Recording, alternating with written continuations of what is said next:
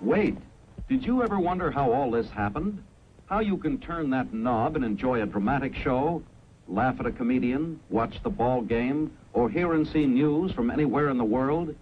Well, it's quite a story, the story of television. At the beginning, there were all kinds of different names for what we now call television. Some people called it radio vision, or the telephonoscope, or audio vision, or hear listening. The name that finally stuck, of course, was television, although not everyone liked that. The editor of the Manchester Guardian in England said, television, the word is half Greek and half Latin. No good will come of it. What is the origin of that no-good technology that sits in our living rooms? The smooth electronic picture you're watching right now. Was it invented by an Idaho farm boy, a Russian immigrant, or a Scottish inventor named John Logie Baird? This is a 1930 Baird televisor. This was the first mass-produced television for the British television market, essentially the first commercially available television for the average person to afford. You could buy this unit with a cabinet on it with a nice bronze plaque on the front for about 25 pounds. Baird's televisor, invented in 1929, looked radically different from the electronic tubes of modern television. Instead, his was a mechanical system made up of rapidly spinning, rotating parts. In Baird's mechanical television, light from a subject hit a spinning disc, breaking it into pieces. Each piece of light hit a photoelectric cell, which converted the light into electricity. A bright piece generated a lot of electricity, a dark piece a little. The changing electricity was sent to a receiver, causing a neon bulb to rapidly flicker bright or dark for each bit of the picture.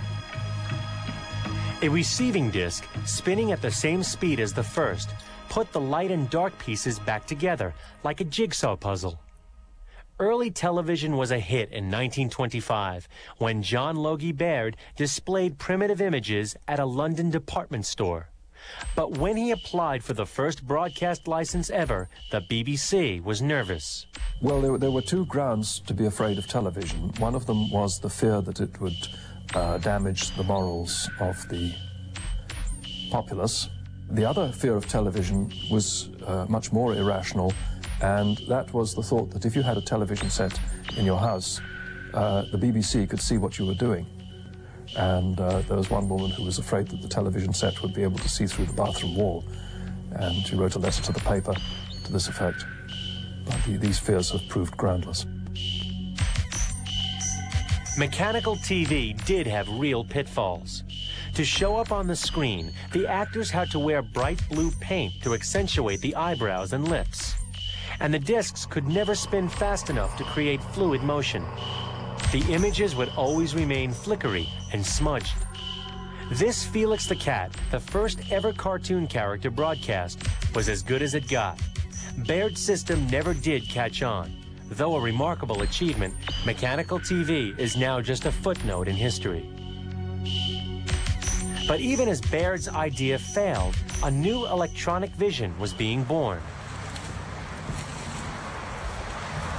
The summer of 1921 found Philo T. Farnsworth in a sugar beet field in Rigby, Idaho, dreaming of trapping light in an empty jar and sending it one line at a time with a beam of electrons. So we'll pretend that we've got an illustration here of Farnsworth's beet field from the summer of 1921. And we find him tracing the rows across the beet field on his disc harrow, one row after another, monotonously into the afternoon. And then he reaches a point, he looks back behind him, and he sees these rows in the dirt. And at that moment, he realizes how he can use electrons to trace a TV image. And this is exactly how TV is rendered on your screen today, one line at a time, 525 lines per frame, 30 frames per second, just the way Philo Farnsworth envisioned it on the back of a disc harrow in the summer of 1921. What 14-year-old Farnsworth realized with his tractor was that a beam of electrons could paint a picture finer and faster than a spinning disc.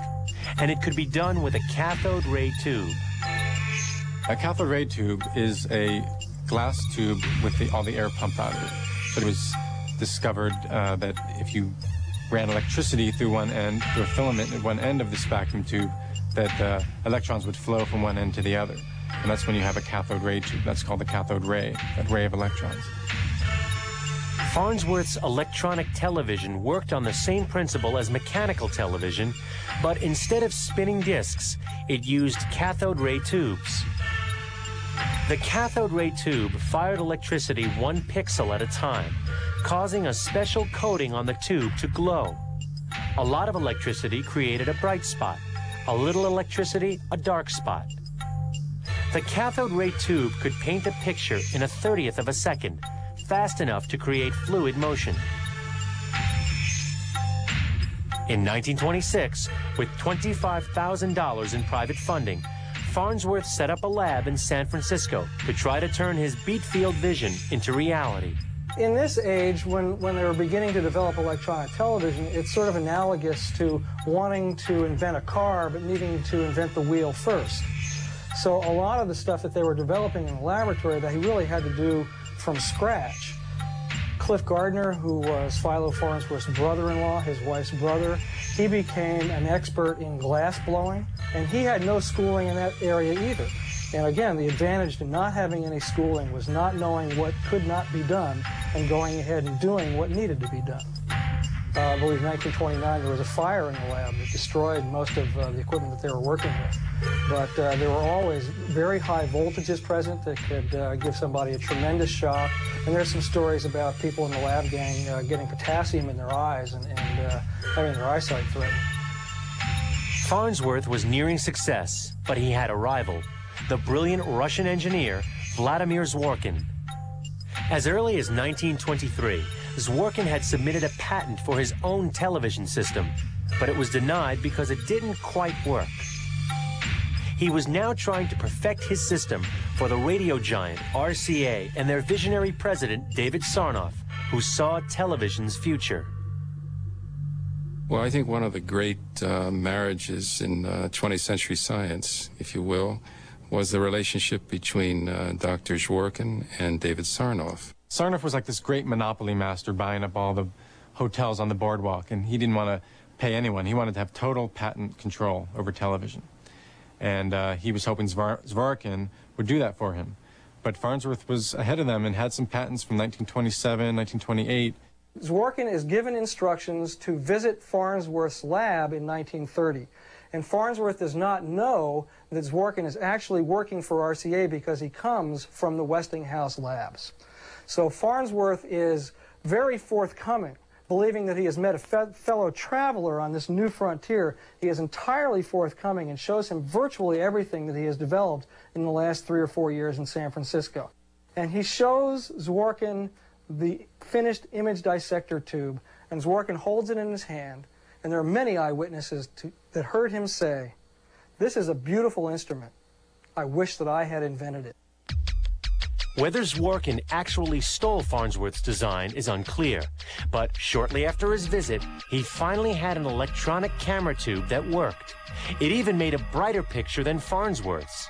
Under a quirk of patent law, he was able to submit his new system under the original 1923 patent. Meanwhile, Farnsworth had also been successful with his camera and receiver. The key to both men's success? The cathode ray tube, which is why we still call television the tube. But who got there first, the corporate spy or the Idaho farm boy with the beat field vision? Claim 15 in Farnsworth's patent 1773-980 proves that Farnsworth is truly the father of electronic television. Zworykin is the father of television. There is no doubt about that. I mean, it is filed in the U.S. Patent Office in the late fall of 1923, the first patent of electronic television tube. He is the father of television. It was up to the courts to decide. The patent battle raged for years, and the final decision? The father of the modern television, Philo Farnsworth. It was a big victory for Farnsworth and certainly a great defeat for RCA. David Sarnoff couldn't have been happy about this. It meant they were going to have to pay royalties. So patent control for electronic television belonged to Farnsworth. But the problem is he may have done it too early. He got his first patents in 1927. And by the time television got going commercially after the war, because World War II delayed things for 5 years, many of his patents had expired. So he was no longer receiving royalties for it, and RCA had taken over the manufacturing of television sets, and Farnsworth just got left in the cold. Farnsworth may have won in court, but he lost in the marketplace. Today, we all know his invention, but we barely know the name Philo Farnsworth. And what would the rival inventors think of what's become of television? There's one very interesting story about his work, and I believe it was in Canada in 1954, when some Canadian reporter asked him what his favorite thing was on television. And he always had a very pronounced Russian accent to the end of his life. He said, "Das Switch." And the man said, "I beg your pardon?" He said, "Das Switch, to turn the damn thing off." He was very saddened that television didn't realize its potential. But in July of 1969, Farnsworth and his wife sat in their home in Salt Lake City, and they watched Neil Armstrong set foot on the moon. And he turned to his wife and he said, "This has made it all worthwhile."